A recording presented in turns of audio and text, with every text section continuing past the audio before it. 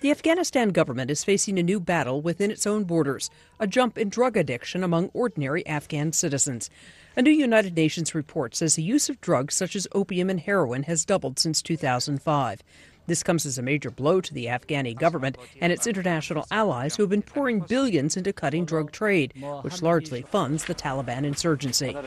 The country supplies 90% of the world's opium, and while overall production has dropped in Afghanistan in the last year, the report shows that more of its own citizens are becoming dependent on drugs.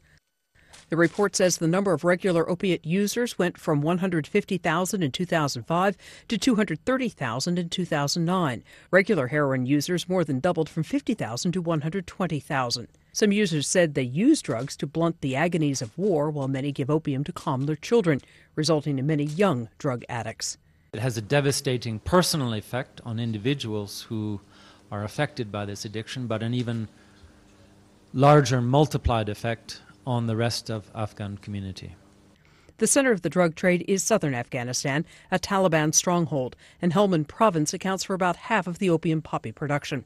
International forces encourage farmers to switch to alternative crops, but many growers resist given that other crops yield far lower profits than poppies. Afghan community leaders say the increased drug use has meant more insecurity and violence in their communities. Drug treatment centers in Afghanistan are still rare and do not reach most of the population. Diane Kepley, The Associated Press.